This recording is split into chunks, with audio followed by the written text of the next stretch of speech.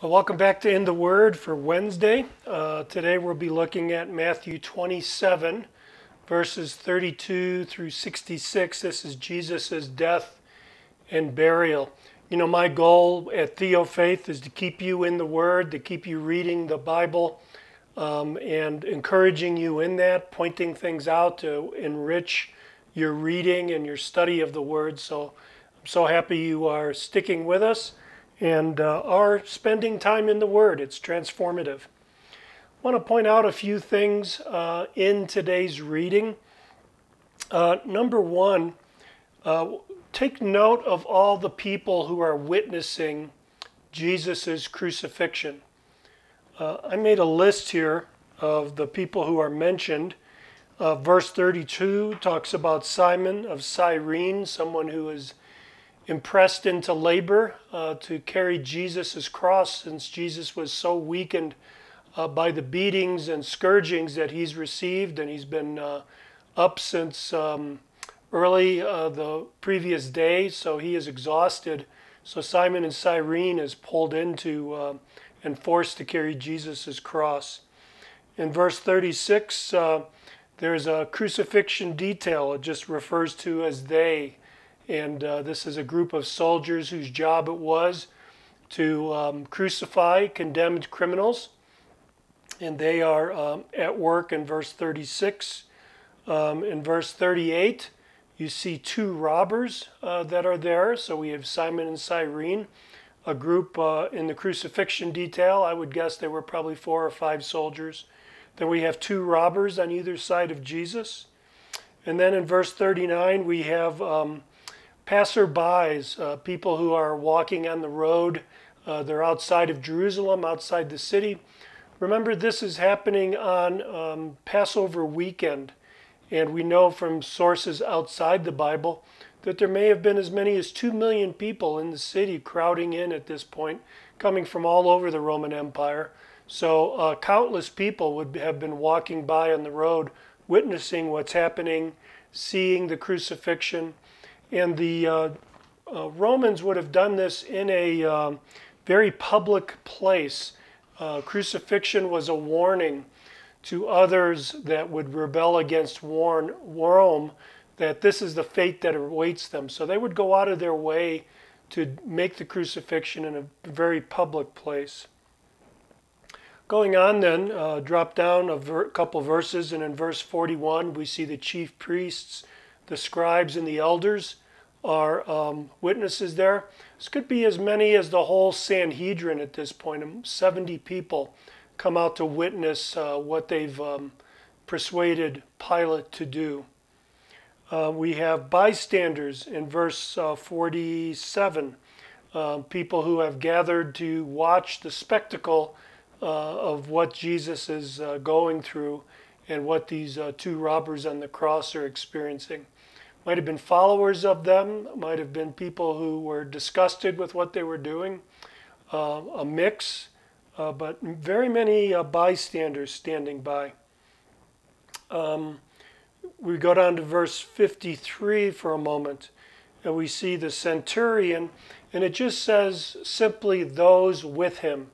So a centurion would be a leader or a captain of a guard of 100 soldiers. That's where you get the word centurion, century.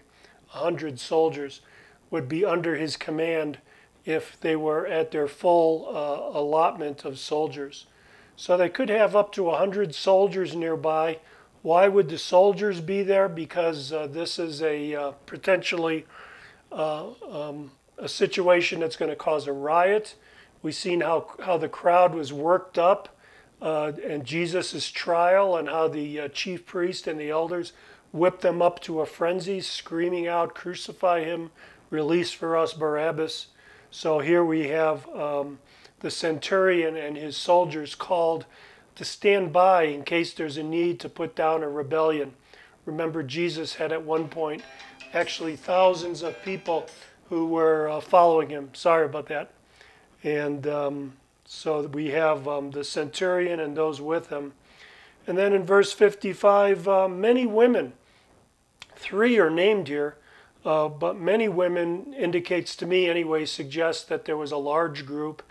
We know from Luke's gospel that women supported Jesus' ministry financially, and they were following him, and so we find the women there following Jesus as well. So quite a few people witnessing, standing by, watching, silent, perhaps cheering as this crucifixion is being carried out. I'm going to come back to that in a moment, but look at verse 50 where it says, Jesus cried out with a loud voice and yielded up his spirit. It's very important here. Jesus was not killed. He yielded up his spirit, that he voluntarily gave up his life on the cross there. And in giving up his life, he has opened a doorway to all humanity for the inestimable riches of salvation that's available to all those who believe. So Jesus did this voluntarily. Jesus went to the cross.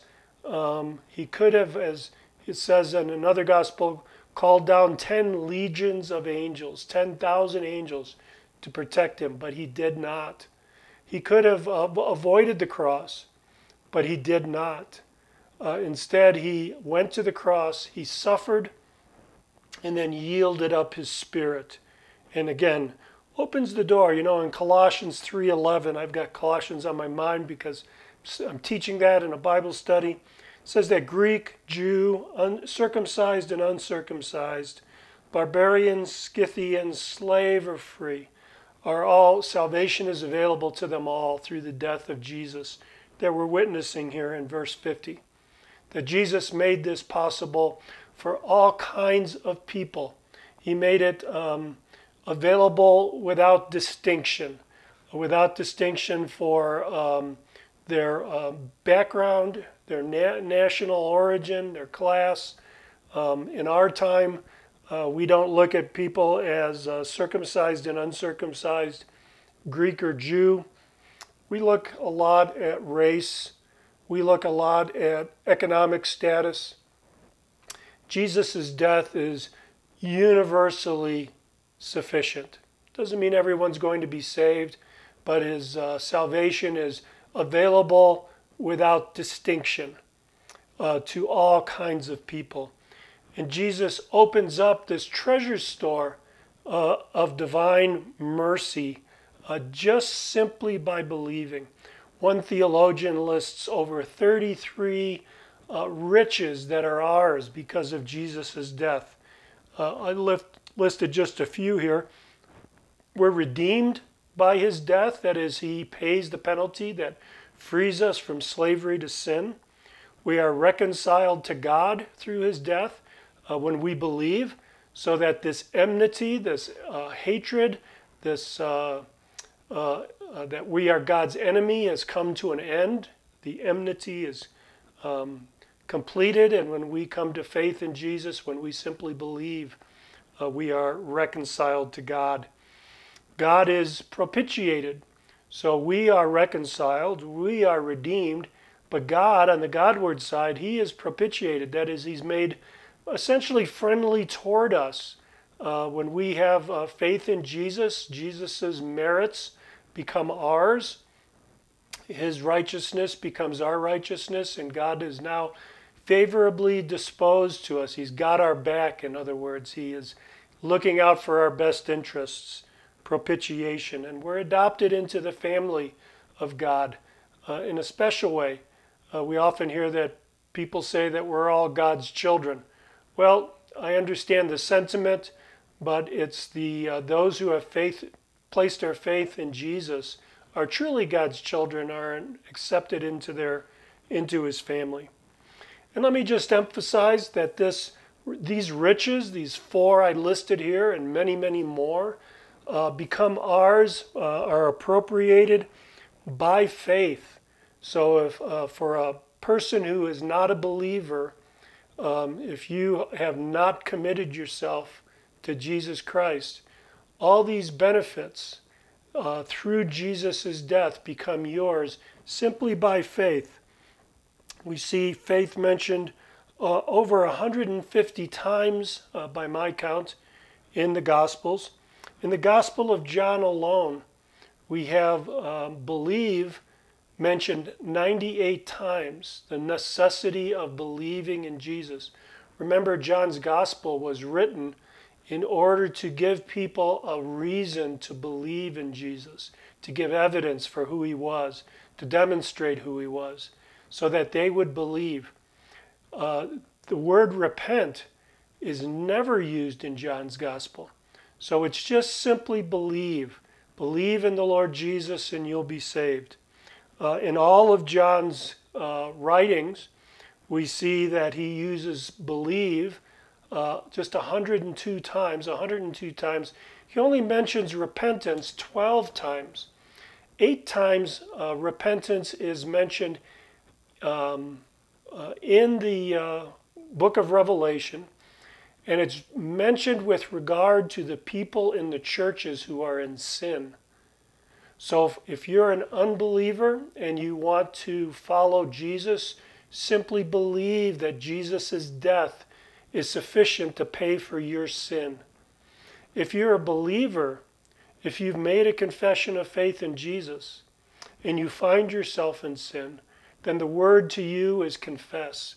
Repent from your sin, confess, that is, change your mind about it, agree with God that your behavior is sinful, and confess that to him. And confess, the Greek word is just homologoion, which means to say together or to say in agreement. So just simply believe in him and you'll become saved. And if you're in sin, the word to you is turn from your sin, turn your mind from it, repent, and confess your sin to the Lord. Let me come back to the people in the area. In verses 57 to 60, we come across a man by the name of Joseph of Arimathea. Joseph asks Pilate for Jesus' body. All of the gospel accounts talk about Joseph, include Joseph. Mark and Luke make it clear that he was a member of the council. By this, I think they mean the Sanhedrin. And Mark says he was looking for the kingdom of God. He was a wealthy man, according to Matthew. And Luke calls him a good and righteous man. And Mark says that he's a prominent member. He's a well-known member of the Sanhedrin. And Mark says also that he had to muster up the courage to go get Jesus' body, because up to this point, according to John's gospel, he had been a secret disciple of Jesus. So he, and John says he was helped by Nicodemus, took Jesus' body from the cross.